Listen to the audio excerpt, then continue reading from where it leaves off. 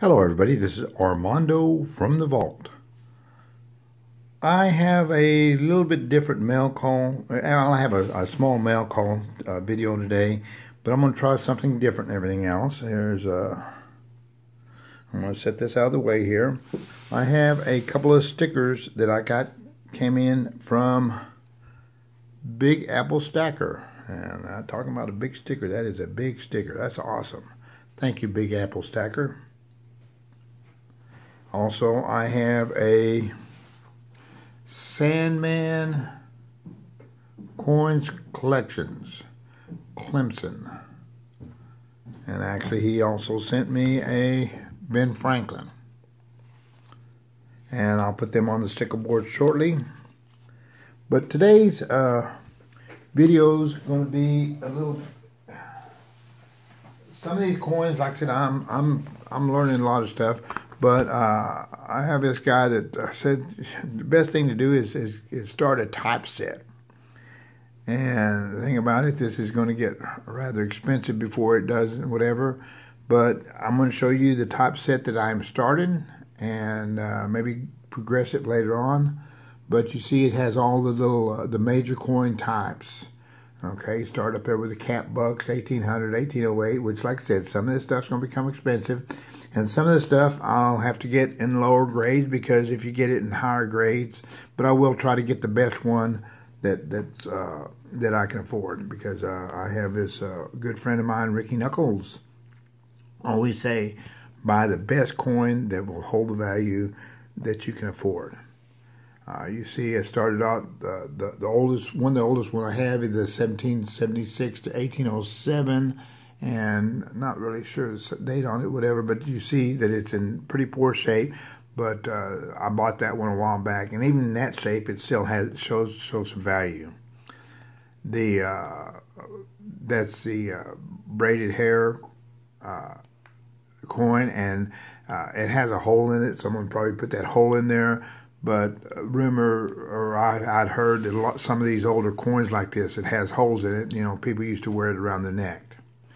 And 57 to 58 is a Flying Eagle cent there. They do have a 56, but it's very rare and very expensive. And then you see I have other, Lincoln head cents, and it has slots for like the steel penny and the older penny and the newer penny and everything else.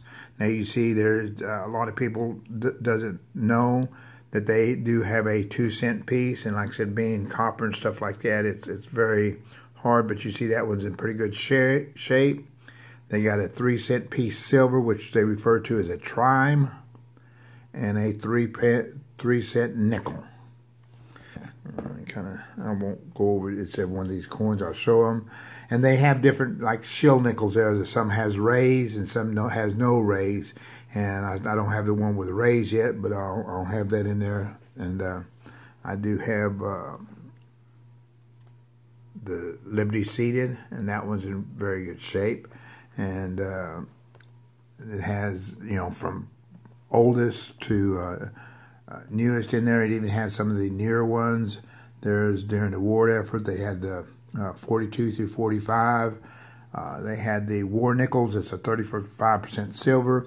Some of the 42, when they transitioned in 42, some of them are silver and some of them aren't. And then you see I have quite a few of the dimes. I don't have a Liberty Seated one in there.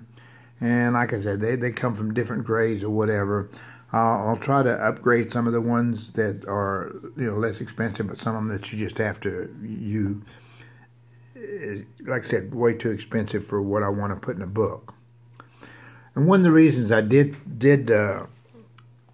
start this set is because, I had a lot of these real good coins here, like this Liberty Seated 1875, I believe it is, 20-cent piece. That is a Carson City, which is a it's a $300 to $350 coin, and I had it in a box just with regular 10 cents or 20 cents or whatever. I had different boxes for it, so I did put some of the more expensive ones. If I had a better one in there, the best one that I had, I did put it in there.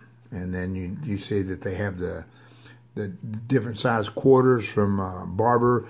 They say Liberty Head, but it's that, you know, I refer to it as a Barber coin, Barber. And I don't have some of the earlier half dollars, which I'll have to get. I do have one, the Liberty Seated, and it has no motto. The red book tells you, I guess the motto is the banner over the eagle in the back. And please don't hesitate if you want to comment in there if I refer to something different. I'm learning. We're all learning together and everything else. And like I said, it has some of the... now, I do have some more expensive halves, but I do have them in the book as far as the 1916 and 21 PDNS and the Liberty Walkers are the more expensive one, but I do have those in the book. And like I said, I didn't get maybe the best half dollar in there, but you know, I put one in there that I had just in a tube.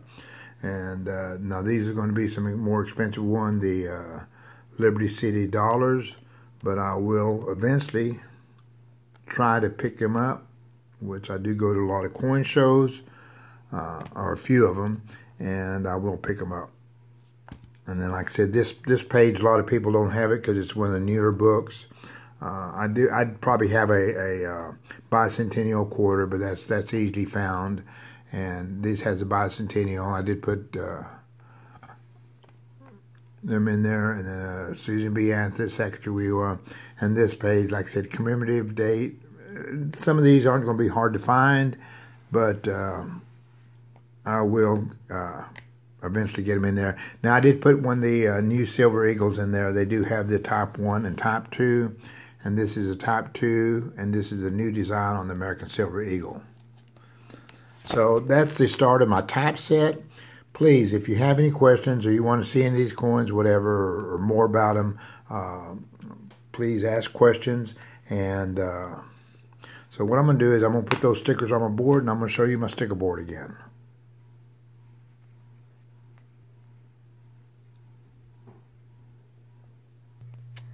I did add this sticker board, and I didn't add it to my mail call. Scott loves YouTube. I stuck it there.